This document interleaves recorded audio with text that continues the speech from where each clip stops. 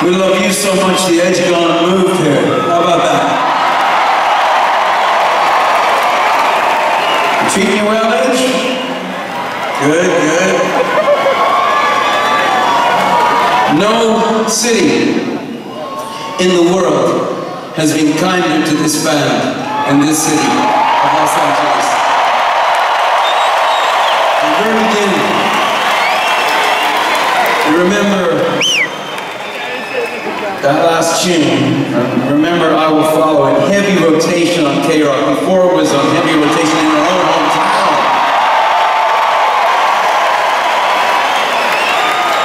We heard stories of two people at the same stoplight, and they were listening, and it was on two radio stations nearly at the same time. We thought, well, this is it! This is it, we can retire now.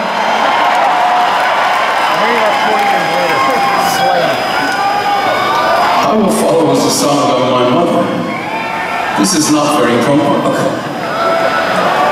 When I wrote it, I thought it was a suicide note from a kid who wanted to follow his mother to the grave. And then I learned, because songwriters know very little about what they're writing really, I later learned that it's a song written from a mother's point of view. It's actually, it's a song about unconditional love. I said it. No, not very punk rock.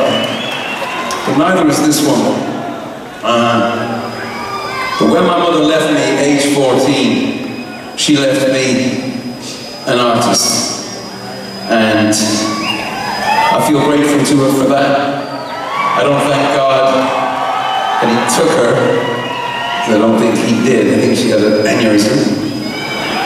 But I am grateful that a wound like that can become some kind of opening to something as fantastic as being in a band with Edge.